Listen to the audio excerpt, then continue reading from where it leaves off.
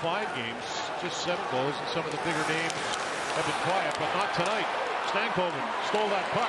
Johnston took the saucer pass right on goal with a shot. Saved by Hellebuck, knocked loose. Another quick shot through from Lundqvist, tipped to the side, and they score again!